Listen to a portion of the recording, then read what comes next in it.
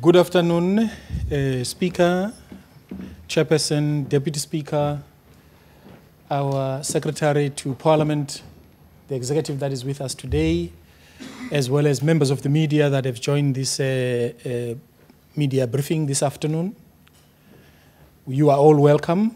My name is Manelisi Wolela. I'm currently acting Divisional Manager for Communications.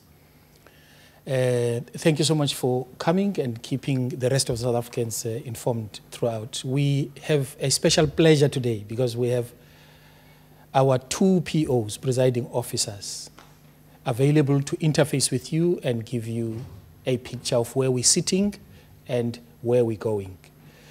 Without any further ado, I'm going to request the Speaker of the National Assembly, Honorable Mamubaleka Mbete, to present to you a brief overview, and after which we will then entertain your questions. Thank you so much. Over to you. Thank you, Mr. Wolela. Good afternoon, ladies and gentlemen of the media, and welcome, especially because I think this is our first media briefing as presiding officers in 2017.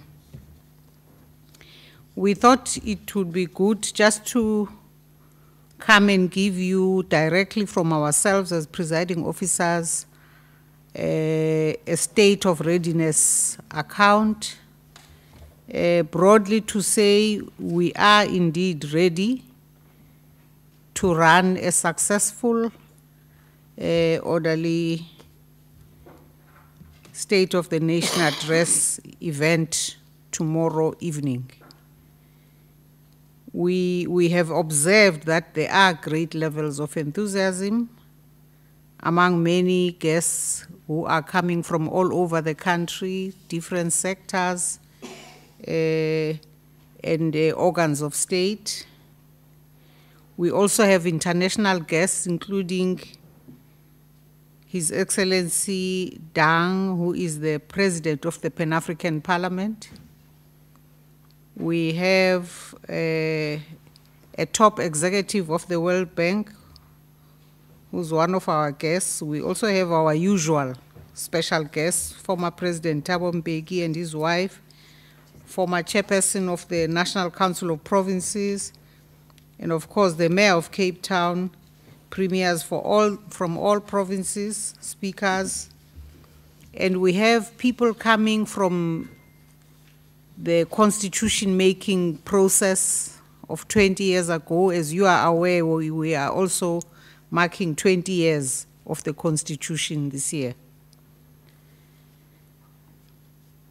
We, of course, have our usual non-governmental organizations, labor unions, faith-based organizations, academia, and traditional leaders as part of our guests.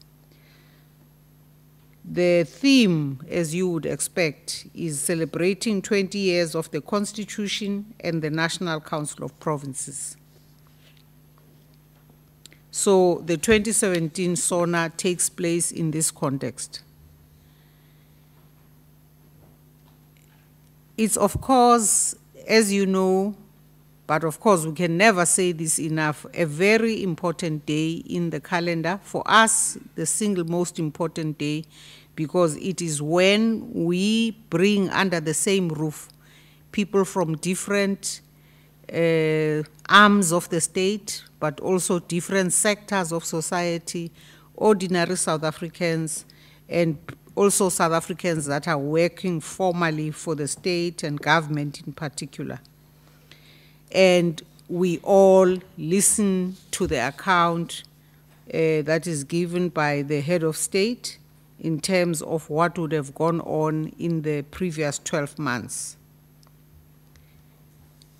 I think we have to say that this day, tomorrow, will mark the beginning of a substantive parliamentary program for 2017. We will have our own colleagues with whom we had a special meeting yesterday, and that is the speakers of the 9 provincial legislatures. The 2017 SONA will be the 10th by President Jacob Zuma in his capacity as head of state. And among things he will reflect on, he will table a program of action for the year and account for progress made since the previous commitments in February 2016. So we really are just here to say to you, we have satisfied ourselves, having received reports from the Secretary and his team about the state of readiness. We are satisfied that all measures have been taken to make sure that we run a successful event on the 9th of February. Which will be an official and formal beginning to what will probably be one of the most exciting years for us as South Africans. So it's all systems go. And we've done as thorough a briefing, a planning as we could do.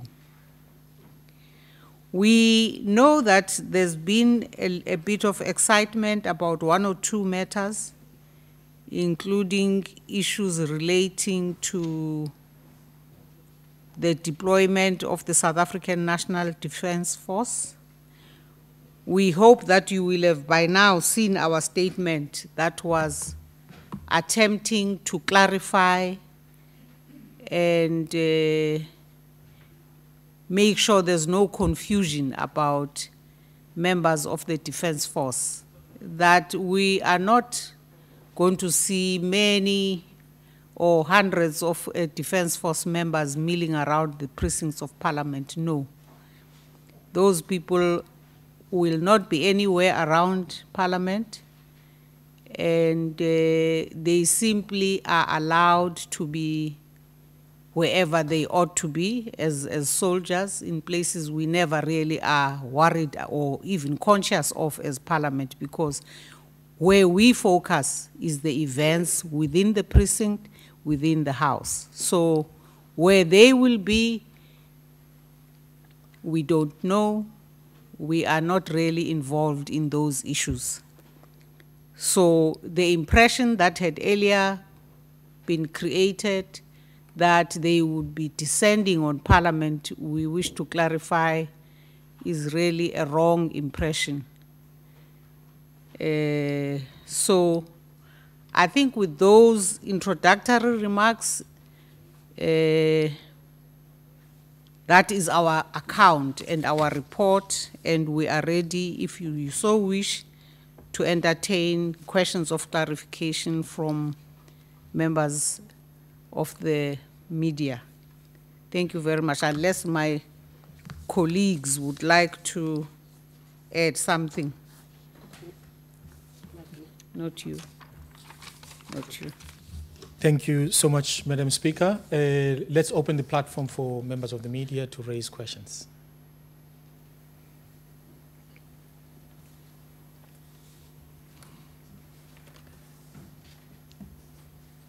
Noted, yes.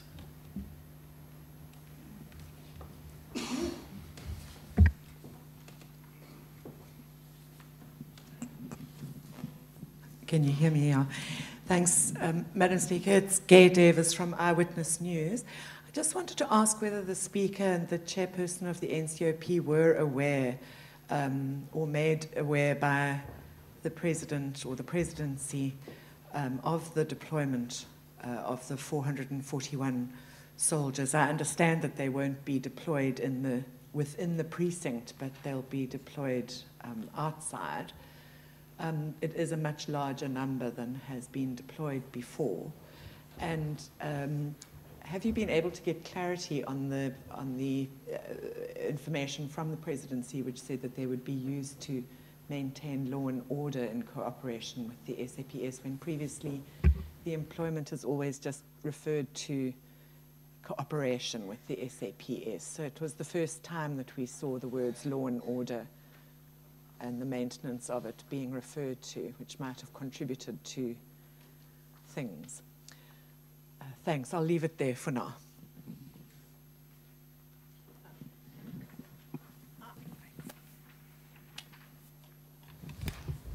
Good afternoon, Marianne Merton, Daily Maverick. In connection with the statement that the ANC's Zizi Kotwa put out in your name as ANC chairperson, national chairperson, the Speaker's Ball, you are quoted in that statement to say that this is a private matter.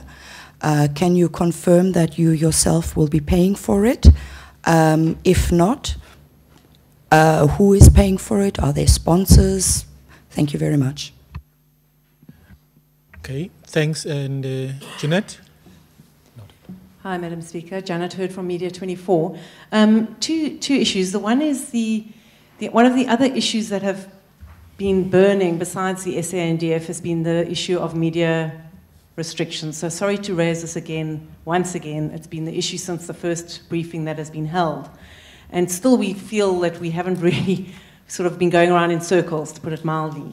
Can you just give us a feedback? In fact, this is actually addressed to the Secretary, Mr. Mgitlana.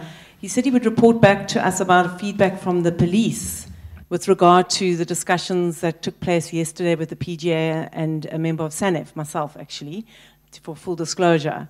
So we're just interested what has developed there with those issues, and besides the other issues.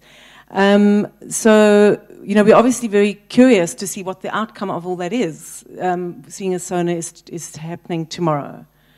Yeah, that is my main question at the moment, but if you could also just comment on what you see as unfair or freedom of movement for journalists tomorrow.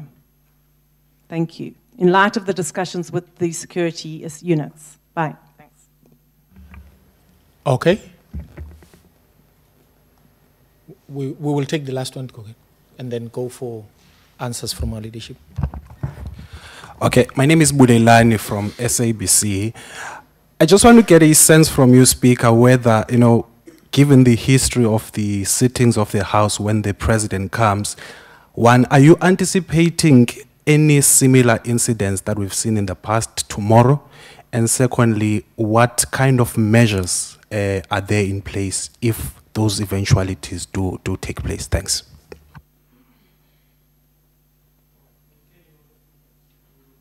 We will have the first round of answers from our leadership, and after that we'll take another round.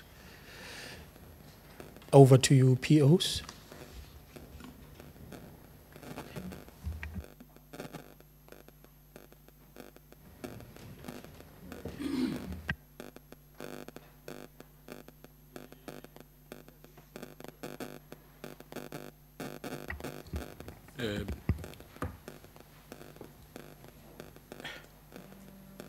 My first response is I will start with the media, and the Secretary will add there.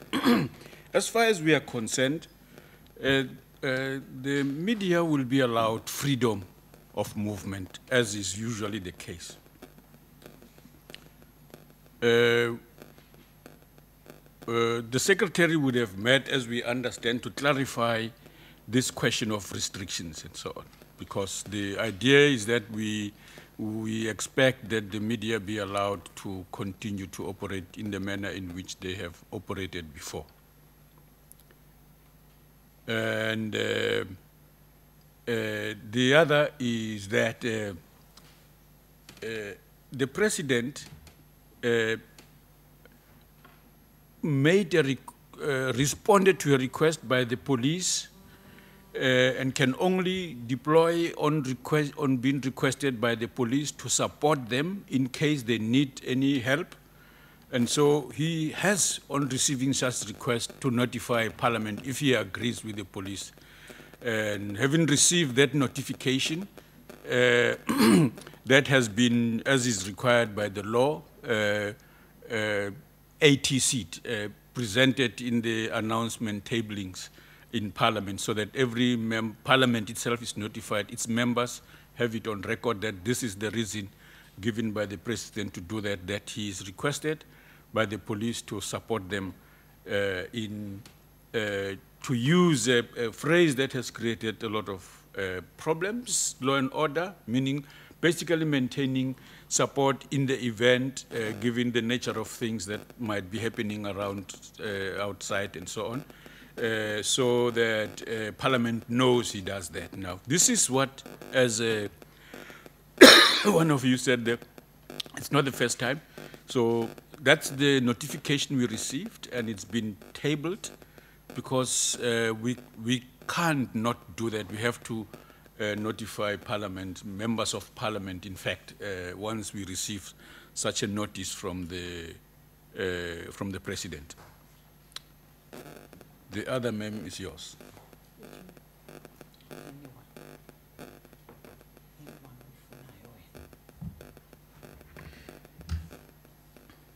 Are we anticipating any, that was the question from Bulilan, any out of the way behavior, and what are the measures? Did I capture your question well? Well, we are hoping that tomorrow's proceedings will go according to plan. We have, however, been getting notice via the media that the President will be interrupted. We do have the rules of procedure that we will follow.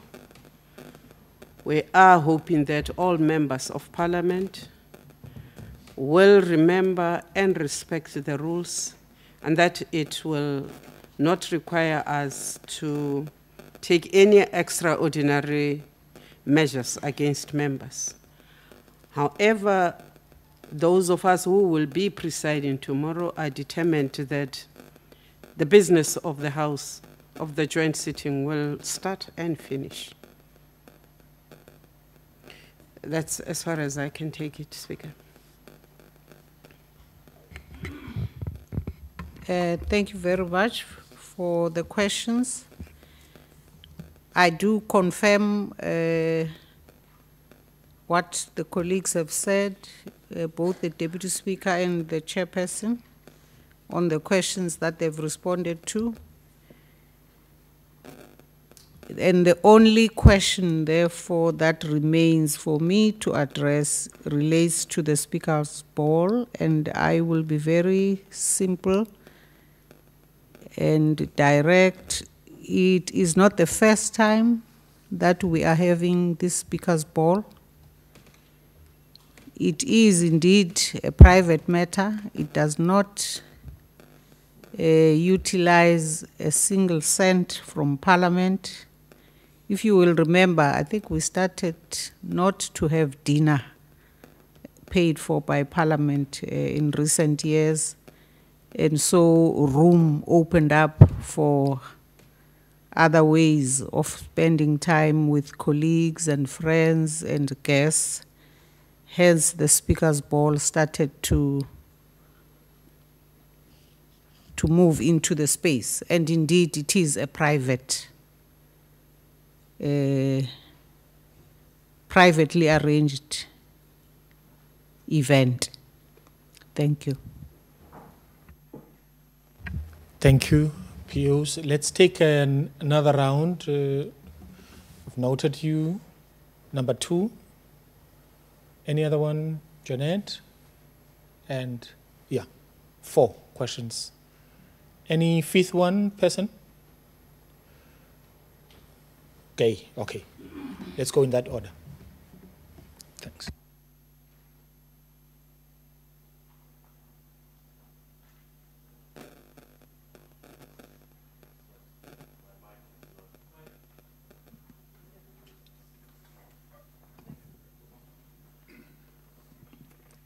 Thank you, Speaker. Babalo here from the Sunday Times. Towards the end of last year, President Zuma said inside the chamber that you or the presiding officers were not doing enough to protect him from abuse.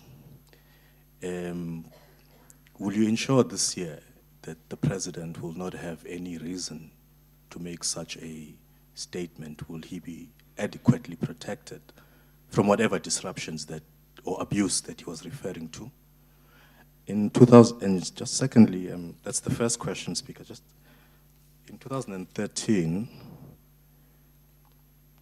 there were 168 SANDF members deployed or employed. I'm not sure what the correct terminology is. In 2015, 188, so it was 20 more. This year, it's 441. Almost tripled in number since this current parliament that we are in. Is there any reason for that increase in number? We understand the ceremonial duties that the SANDF provides. They line the streets and they play the brass band, that we all know. Because the chief whip of the ANC told us earlier now today that the wording in that letter from the president is the problem. That's what's problematic and is basically leading to all of this law and order. In previous years, that wording was not used. In fact, last year, there's no ATC record of deployment or employment of SANDF members. We've looked, we can't find it. I've only got these years that I've quoted now.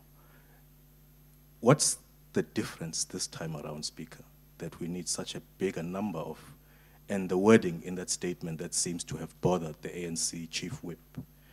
He wants it corrected, actually. Is that worth something that is worth your consideration, or can it be corrected to allay fears, the media and whoever else is concerned? Thank you. Let's take it to Lulama. Lulama Maja, SABC. Speaker, when you hear that, it's a follow-up actually on the deployment of these 441 SANDF members. When you hear that so many soldiers are going to be deployed, doesn't that concerns you? Because even if they are deployed outside parliamentary precinct, the day is about SONA and it's about opening of parliament. Aren't you concerned when you hear those deployments? And secondly, has there ever been a situation whereby you feel as the presiding officers of parliament that there's lawlessness and unorder that is happening when during SONA?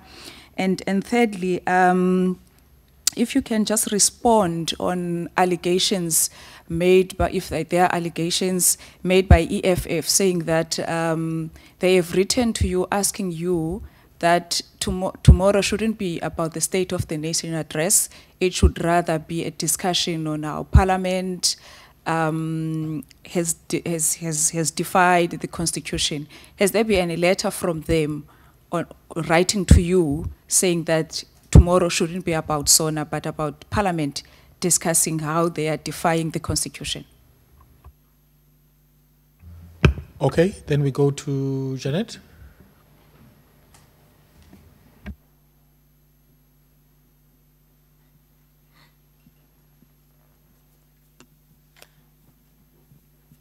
Thanks. I'm going back to the media issue. I would like to know what, we've got the guidelines now.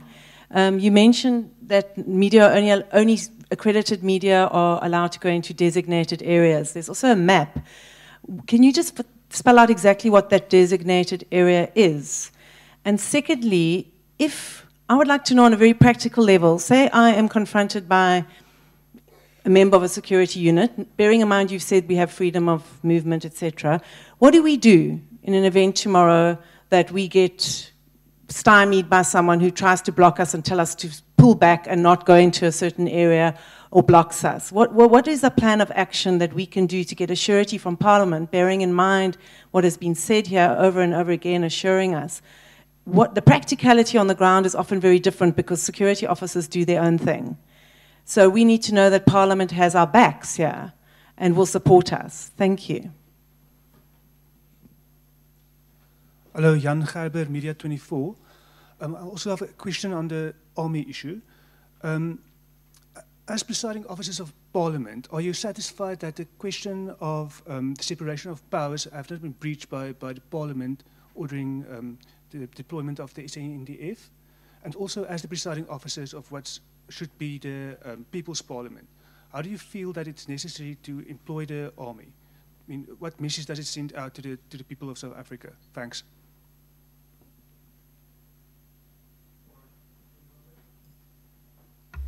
Hi, just a quick follow-up. I really just wanted to know whether the speaker is paying out of her own pockets for the speaker's ball or whether sponsors have been organized. On the other level, in line with previous questions, the presiding officers by law are the authority of everything in the parliamentary precinct. And I think it's clause 4 that says the presiding officers must give express authority for security services to be anywhere in the precinct. The one exception, of course, being a life-threatening situation. Would the presiding officers please confirm the numbers of SAPS, SANDF, state security agents, and any other member of the security forces that you have given permission to be on the parliamentary precinct tomorrow? Thank you. Now we have. Can we take another round, because I think there's quite a lot of questions that have been raised already. We'll come back to you, Paul and Gay. Thanks. Can I just raise something that the purpose of today's media conference is to look at the state of preparedness for tomorrow, and there are other mechanisms for managing issues that are at the personal level affecting some of our leaders. And therefore, may I request that we refrain from engaging those. Otherwise, there are media liaison officers and ourselves who can facilitate that outside of this formal media conference. Thank you. Over to you. First. I want to get to the, I think it's Babalu's question, whether the POs were doing enough to protect the president after he complained. When we preside, we are guided by the rules which are agreed to by both houses and the joint houses, which protects equally all the members in the house equally. In other words, if a member uses language unbecoming, it does not matter who it is, we will call that member to order. If any conduct is unbecoming, we will deal with that behavior, irrespective of who it is. So using these rules of the houses, we protect the president in as much as we protect the backbencher. So I do think that we have done what we could under the circumstances to do what the rules of the two houses and the joint house permit us to do. But you will also be aware that the National Assembly has had to revisit their rules. We are doing the same, because some of the things which started occurring in Parliament, we had never had the disruptions that we started experiencing since 2014 in Parliament. So our rules had not anticipated certain behaviors. And that is why we have had to come back to reviewing the whole issue about the decorum of the houses and taking measures to protect the houses and its integrity. You are also saying that since 2013, the numbers have been increasing. It is true, 2013, 168, 2 years later, 188, and then in 2017, 441. You say that the wording is different. In fact, if you look at the wording of the 2013, it refers to combat crime and maintain and preserve the law. In 2017, it says to maintain law and order. If you are in the security sector, that you would know that, in fact, if you simplify the language, they mean exactly the same thing. Now, the president is required when he deploys to inform Parliament, whether they come to Parliament or they don't come to Parliament. It's required by the law to inform Parliament because Parliament does have a say in how the members of the Defence Force of South Africa are deployed. And that is why he does it. The fact that this year there is 441, Parliament cannot explain the difference between why he chose in 2013 to deploy 168 and now 441. Earlier on in our meeting with the whips of the chief whips of different parties, we undertook to find out why the numbers have grown, because we ourselves cannot explain. We do not want to speculate and give reasons for things that tomorrow you will say we misled you on. You say that, are we not worried that the separation of powers has been breached? No, we're not, because we have said that any use of any authority within the precincts of Parliament will be under the direction of the Speaker of the National Assembly and the Chairperson of the NCOP. So far, we have not given any instruction for police to run amok in the precinct of Parliament. We have not given any instruction for members of, what is that element? The defense, and there's another one. SSA. We have not given any instruction. Now, if you are referring to the preparatory meetings that usually take place as we prepare for the State of the Nation address annually, yes, we have been quite open about the fact that when we prepare for the State of the Nation, when we prepare to host any head of state, foreign head of state, when we prepare for any extraordinary measure, that all those agents, the military, the police, and the Secret Service might be under one roof to make sure that nothing goes wrong. That does not mean that we brook or we encourage any breach of the separation of powers. So tomorrow, if and when we need to bring any of the state security, it will be under the direction of either or both of us asking for and giving the instruction. It would be a different matter if you said we will sit back and allow the Minister of Police or the President to then run the precinct of Parliament. We don't think that will happen. So we are not worried at all about any breach of the separation of powers. We guard it jealously. We want to maintain the People's Parliament. We also want to ensure that the rights of the communities and the private citizens are respected to come to Parliament, to bring their issues, and therefore we will continue to guard that space very jealously.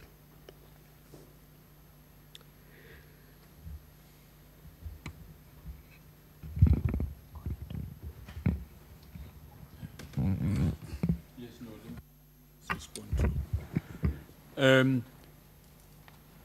The program of Parliament is agreed to and organized by via the Chief Whips Forum and to the programming.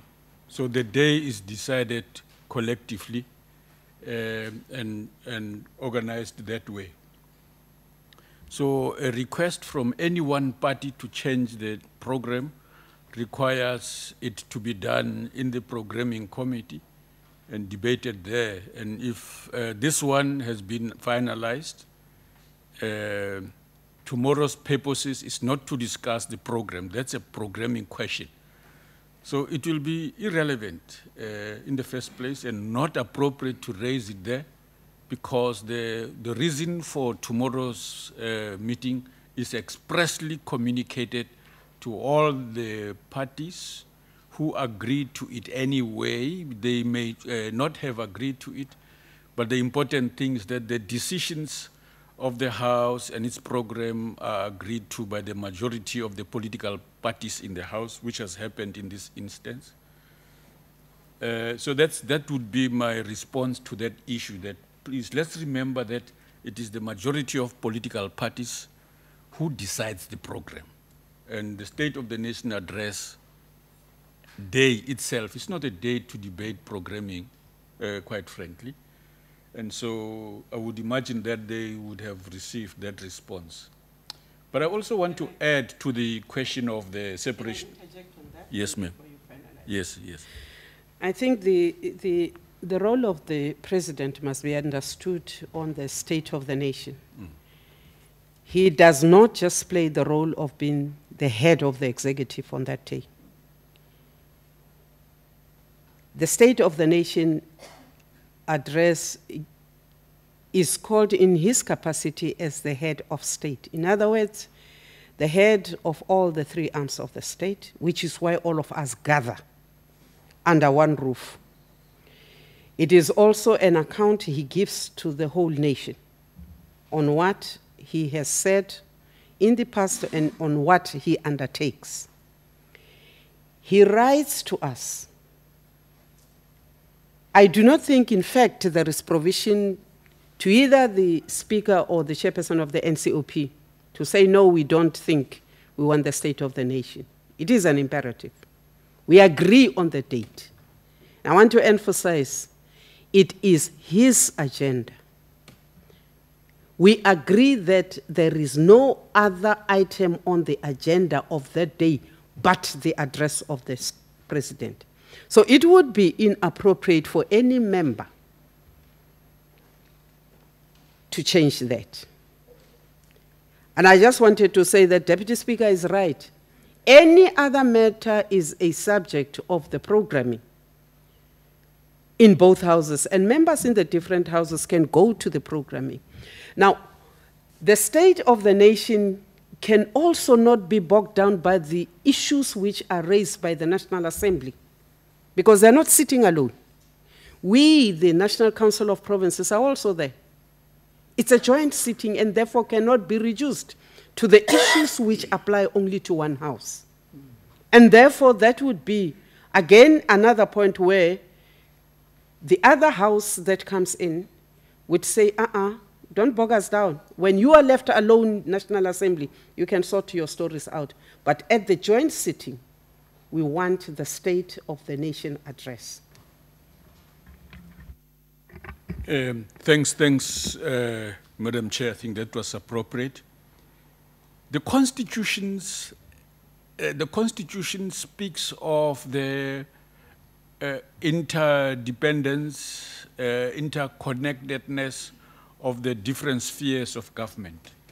But the same principle applies to the three different arms.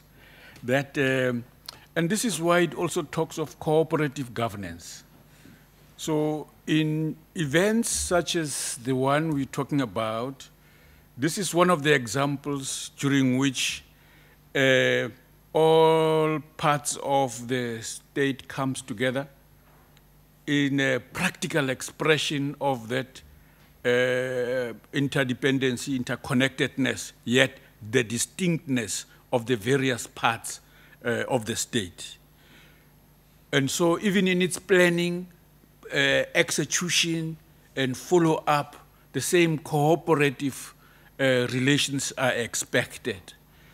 And so this is what happens. The separation of powers, there are boundaries that are managed that each of the arms of the state must deal with. The courts will say, we find that there is a problem in this legislation, as has been brought to our attention, but it is not for us to make that piece of legislation correct. The legislature will sort it out. They will be given 18 months, for example, so that they determine what the law will say and so on. The courts interpret the law. This is why they'll say, no, in this instance, Parliament was justified in using its rules because otherwise the disruption would prevent its business from not taking place. So that respect is expressed that way and understood in the separation of powers. The involvement of the army, the police, the security services as a cluster as a whole is part of that expression and so on. They do not run the affairs during our sittings. That's the presiding officer's responsibility and so on, and the boundaries have been explained and clarified as has been indicated here. Thanks. Thank you very much. On the movement of the media, I think that has been explained in addition to what had already been conveyed through interaction with the Secretary to Parliament, that we do not anticipate media personnel to be stopped all over the place and harassment of media, of journalists in them executing their job. We really don't expect that at all, because it indeed is a normal process that all of us gather here and we each play our roles in the usual ways. And therefore, it's not, in fact, even in the interests of Parliament for journalists to be, to feel that they are accosted or they are stopped from moving around in the usual manner, you know, in order for them to do their job.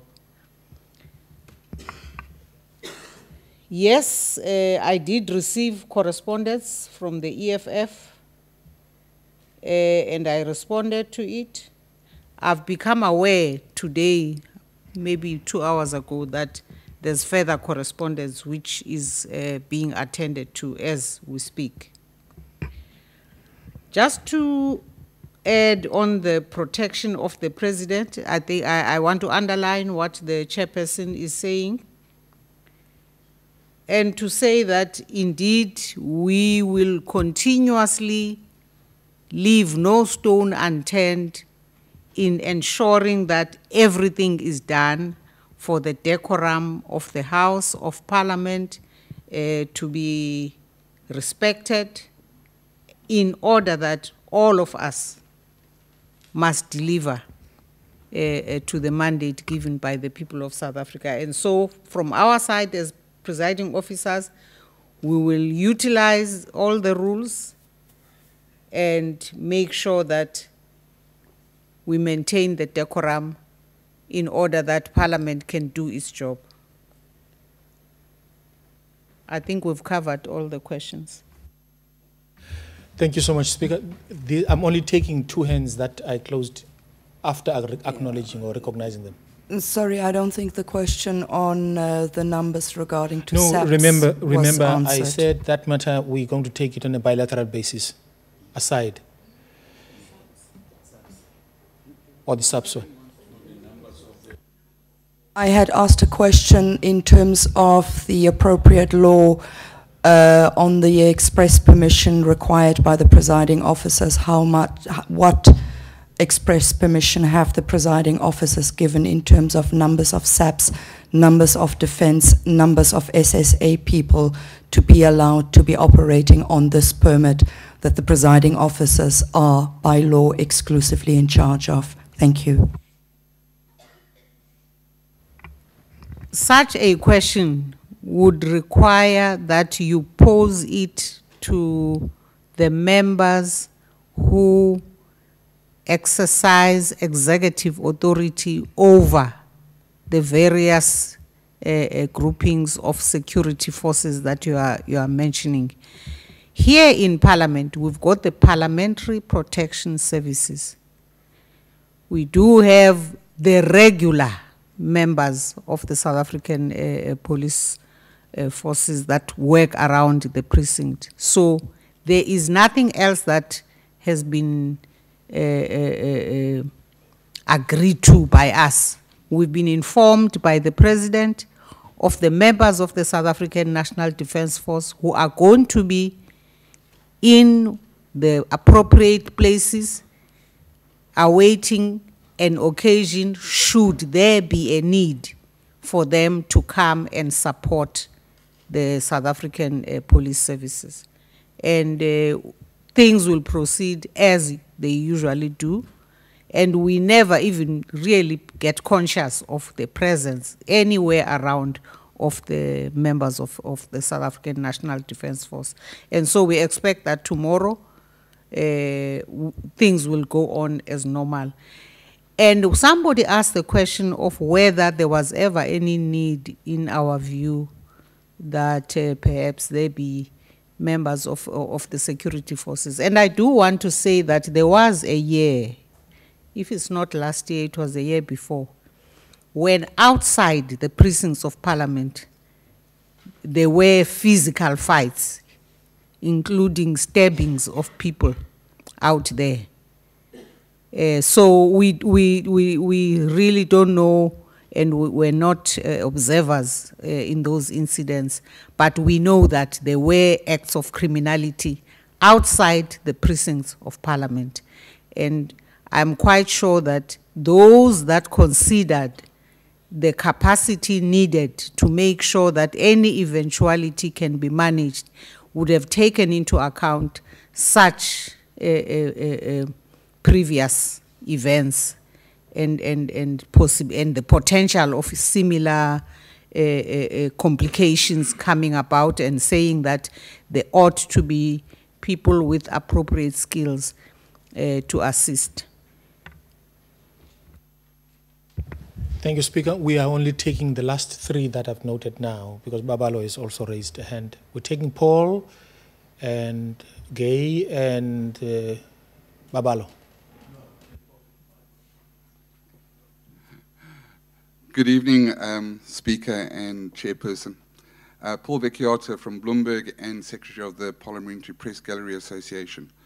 Just to go back to media freedom, and first of all, I welcome the statement that journalists will be able to move freely. But just to get a little bit of specific clarity, can you assure us that we'll have free access to our offices in 100 Plain Street and Marx Building in particular, before, during, and after the State of the Nation address? And then just something to touch on the Speaker's ball, and it's just an understanding of what happens after SONA, if you don't mind. The President will be going to address the People's Assembly down in Grand Parade as soon as he's finished the speech. I just want to understand, will he also be making an appearance at the ball? From what I heard from last year, a lot of your guests were really impressed by your hospitality there. And then secondly, will you and the Chairperson also be making an appearance at Grand Parade for the People's Assembly? Thank you. Thanks, it's Gay here again. Madam Chairperson, I just wanted to be sure that I heard correctly, because you said that the President was here not just as the President of the country, but as the head of all three arms of the state. I heard correctly, did I? But he's not head of all three arms of state. He's head of the executive.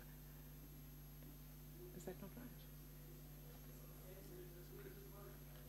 He's President of the country, but he's not the head of all three arms of state. Okay, I'll just move on from that. The other question that I just wanted to ask you is, are you satisfied that all the legal requirements relating to the deployment of the SANDF members were met? I noticed that we've got the ATC today, but the deployment was since Sunday the 5th. And there's a question mark over whether it was gazetted in terms of the Defence Act. I don't know whether that was there. If you could confirm that those I's were dotted and T's were crossed, and that you're completely satisfied. Thanks, bye. Babalo is the last one.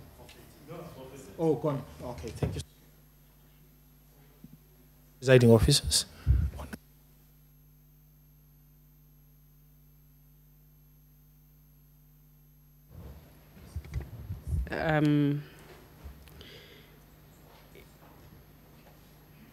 All the legal requirements for the deployment of SEPs. When we get notification, when the president signs off a letter, it doesn't automatically mean that we are going to receive the letter on that date. And when we ATC as soon as it is possible. Now, if the letter comes to Parliament during the weekend, the ATC machinery is not there. So you would wait for the next available date so that you can then ATC. And I think that is what happened, because I only became aware of the letter the president has sent to my office over the weekend. There's no way we could have ATC'd over the weekend. So we did it within the reasonable time that we could do it.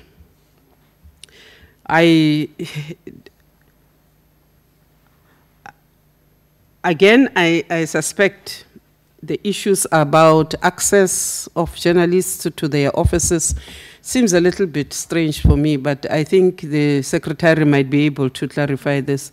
It should be natural that journalists would have access to their offices without any hindrance. And perhaps it is because I do not understand what is really at issue. Whether, in fact, you are saying that Parliament is so restricting your movements that we are saying you cannot go to your offices. And if that is the case, then we want to bayfur but apologize to the Speaker, because that is not the intention. What we would want is a media which feels comfortable to report without fear or favor, which reflects and educates. That is what we would want to see. Parliament has absolutely no appetite to intimidate or to prohibit people from doing their ordinary business. That is not our intention. Speaker, about the ball, I don't know. I do know that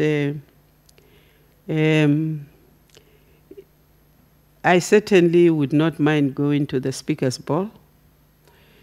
We will be tired. It will be time to drink something and to listen to good music, and I certainly will avail myself to that. Will I be able to do the parade and the Speaker's ball? I don't know. I have to decide which one comes first. But I can tell you that it is not I don't think we are forced to make the choices. I am not sure whether if the Speaker has invited the President or the President invites himself. He goes with a big contingent. If the contingent says it is fine for him to address and then come and join the Speaker at the ball, there shouldn't be any issue about it, actually. A ball is a ball. It's people coming together, eating something, and then going home.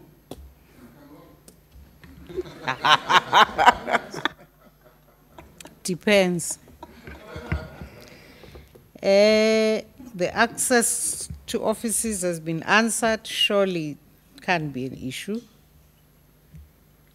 On the President being the head of the national executive, the Constitution actually says he's a head of state, which includes the three arms.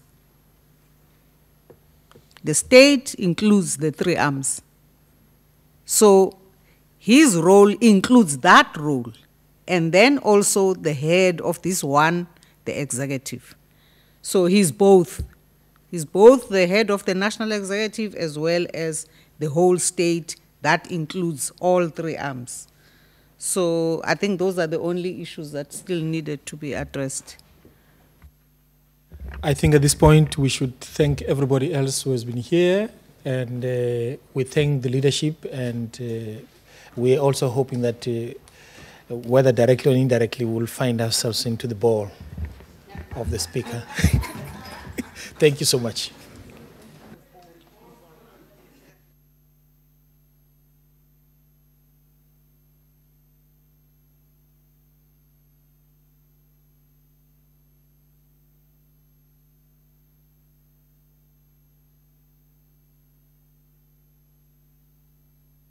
Okay.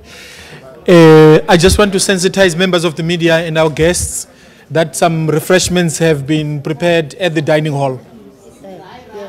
Thank you so much. Thanks.